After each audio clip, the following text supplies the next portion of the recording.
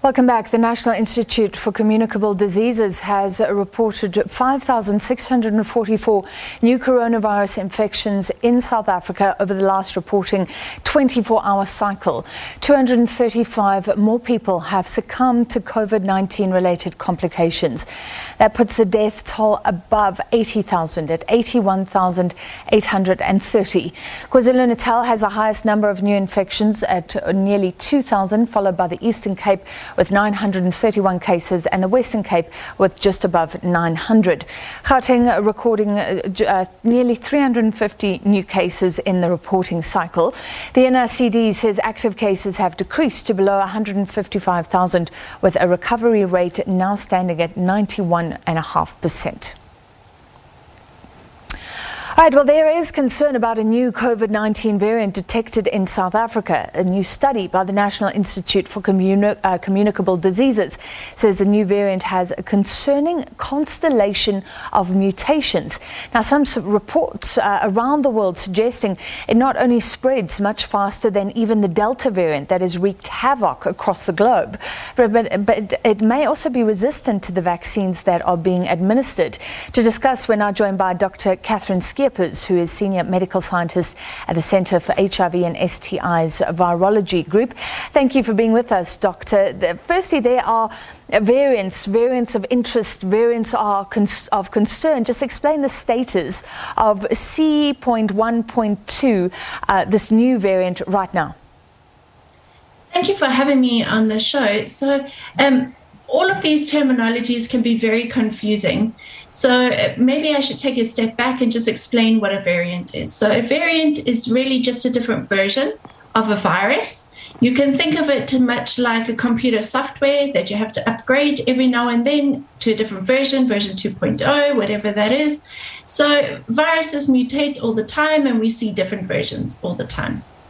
Now, terms like variants under investigation, variants of interest, variants of concern, these are just ways that we classify these different variants. This is because, as I mentioned, the virus mutates all the time and different variants pop up all the time. And so these different classifications are just ways for us to know how to respond to this virus, a level of concern that we should have. So the C.1.2 lineage that we've reported is currently a variant under investigation. Now, this is the lowest level of classification that we have. And it really just means a variant under investigation means that we are in the scientific community, we are monitoring it. In South Africa, this is the Network for Genomic Surveillance, and it involves a group of universities throughout the country, as well as the NICD and the NHLS. And what we do is we continuously monitor the SARS coronavirus in South Africa and look to see if it's changing at all. Do we see different levels of detection of a particular virus? So our releasing this information and publishing it was just a way to notify the scientific community that we have seen this virus, we've detected it in South Africa. We notified other countries that we have seen it detected in other countries. And really, it's just a way for the scientific community to continue to monitor it. Okay, so that's all good and well, but it is making news around the world. And of course, it's been found in other countries, I believe, as well. So let's just look at some of the reports that it may move as fast, at twice as fast as the Delta variant that we know already moves pretty fast. Do we know about transmissibility right now? So I think there has been, again, because some of the terminology that we use can be confusing. So when we talk about it being twice as fast, what we meant was that the rate that it took to accumulate the number of mutations that it has is much faster than what we had seen in other variants, not that it's spreading much faster.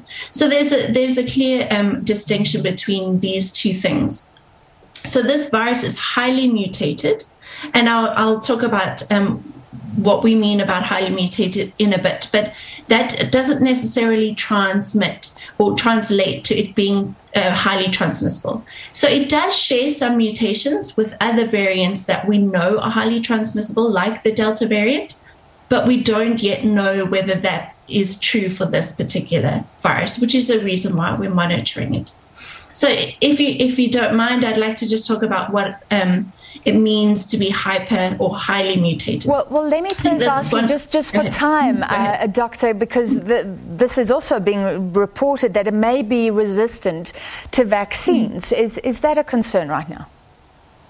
So again, it shares a lot of mutations that we see in other variants of concern, like the beta, the lambda, and the delta, that have been associated with reduced antibody responses. So it's possible that this virus could also show reduced antibody responses, much like beta, delta, and lambda, but there is no evidence to suggest that it could be worse than any of those variants. We are currently working on understanding this in the lab. We're testing this in the lab, and we hope to have the results soon that will be able to say whether indeed it does show reduced antibody responses. But I do want to point out that we know that the vaccines, currently the ones that are being rolled out in South Africa, are very effective against death and hospitalizations, even against these other variants, Delta and Beta. So we continue to urge people to continue to get vaccinated.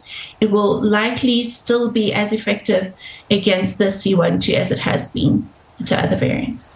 All right. So what you're saying is there's a lot more that we need to know, but don't be alarmed just yet. Yes. And finally, I mean, how many cases in South Africa does this variant account for? How many cases could it account for in future? So right now, it really accounts for about 2% or less than 2% of the viruses that we see them. The cases that we're seeing in South Africa really are predominated by the Delta virus. So that's really what has been driving the third wave in South Africa is Delta. We're detecting this at a very low frequency, which is the reason why we're saying don't be overly concerned about this. There is no reason at this point to be overly concerned. We're monitoring it just because it shares a lot of mutations with other variants. But it's so low right now that it doesn't warrant major concern from the public. It doesn't change your day-to-day kind of behavior. All right, and you did talk about the mutations and this constellation of mutations. Apparently it may have mutated up to 59 times. So very quickly, that makes it very different from the original virus. How alarming is that?